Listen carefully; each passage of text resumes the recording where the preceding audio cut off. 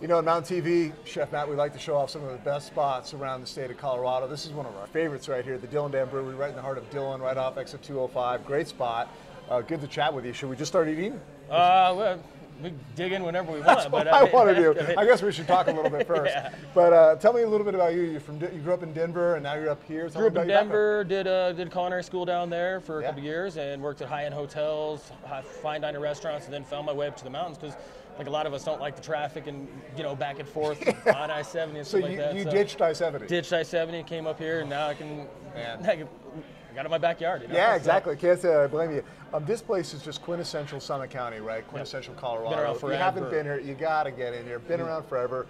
I'm in here with my wife and son all the time. We all are. The beer's great. The food's great. And I think a lot of people, Chef Matt, don't know that the food is kind of as extensive and as good as it is. Tell me about it. So, we try and do as fresh as we possibly can. All scratch kitchen, like our beers. We don't serve any outside beers. Everything is made in-house. Nice. All of our ingredients, all made in-house. Dressings made in-house. Desserts made in-house. Everything. But that's a huge point. We were talking about before we came on. Most kitchens now are not scratch. Everything's prepackaged and comes in big bags and boxes. This is all made right here. Freshness gives us a little more creativity and freedom to do what we kind of want to do, Yeah, that's awesome. Tell me about what we got going on here. We got kind of a traditional thing with some spice on it, Todd. Yeah, we got because since we serve a lot of burgers, this is one of my favorite ones. It's a Southwest burger. It's jack cheese, guacamole, poblano pico de gallo, and then some tortilla chips sprinkled on top for a little crunch. Little crunch. Yep. Love that. And the fries are to die for. Of course. That goes without. Of course, nice not thick even going to talk fries. about that. We all know that. And then this is what?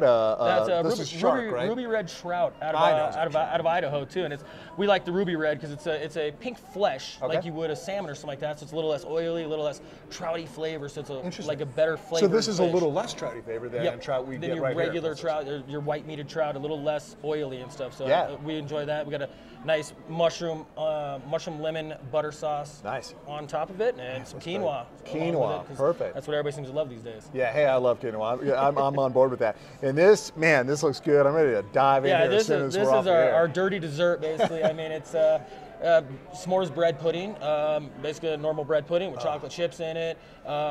We do a marshmallow fluff over the top of it, and then a little bit of chocolate sauce on it. Chef, you overdid it on that one. That's crazy. It makes me, when I did it, I thought of campfires, and I'm like, how can I put a dish where campfires and kind of I love itself together? Great inspiration. You guys get in here, come see the whole crew. Chef Matt works with the brewers over there. The bartenders are awesome. Yep, we try and put all the beer in our food. We try and mix everything else up in there. Yeah, I love it. Okay, good chatting with you. You'll see me in here a little later for dinner. Cool. Okay. Thank you very much, man.